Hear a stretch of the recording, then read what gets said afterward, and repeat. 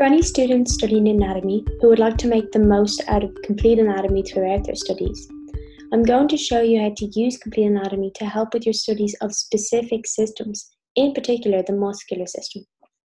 Firstly, we'll select the models icon, which will bring us to our home default screen. To turn on the muscular system, we simply select the muscular icon down here below. Zooming in, we can select a specific muscle. On the left-hand side, what opens up is the correct anatomical name for that structure and also some information, basically the summary of the information that you might find in a textbook. Aside from the information, we also have some features and functionalities which are unique to this system. The first one that we'll take a look at is our motion icon. This muscle motion feature allows you to view realistic structural motion and articulation. When you select it, what drops down is a list of movements to choose from. If we choose the biceps brachii shoulder flexion,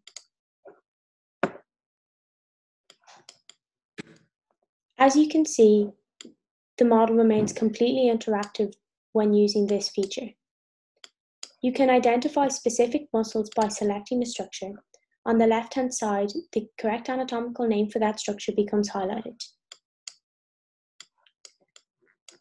We can also select a muscle and apply the fade tool here, which allows you to fade the structure that you've selected and view the underlying structures and how they interact with one another to carry out this movement.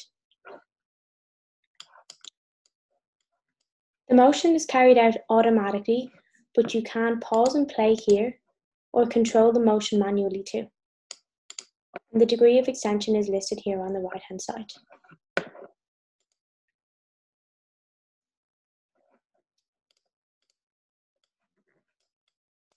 Another system-specific feature that we have is our origin and insertion tool.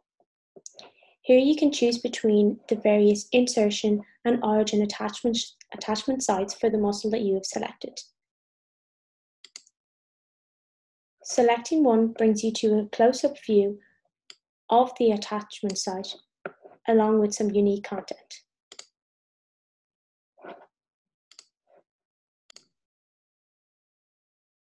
Now that we've looked at some of the features and functionalities unique to the muscular system, let's take a look at some of the tools that we have which allow you to create unique content alongside the model. Firstly, we have a labeling tool. If you select a structure, the correct anatomical name for that structure is given. Double-click and you can create a custom label. Or if you wish to create a group of labels, you can do so by long holding on a structure and selecting all of the other structures that you would like to include in that group. We can give our group a title as well. We select Done. We can navigate around the model and use the labels to go back to that original orientation. We also have a pen tool. The pen tool allows you to annotate on the screen in 2D or annotate the model in 3D.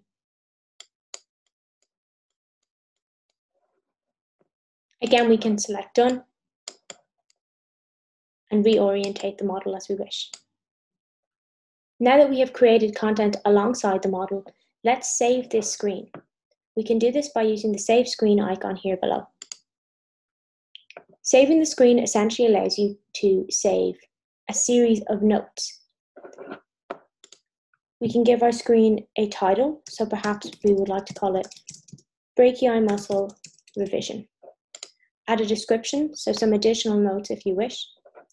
Assign it to a group, and then save the screen. This could be particularly useful if you wish to create a bunch of notes that you can then use for revision later on.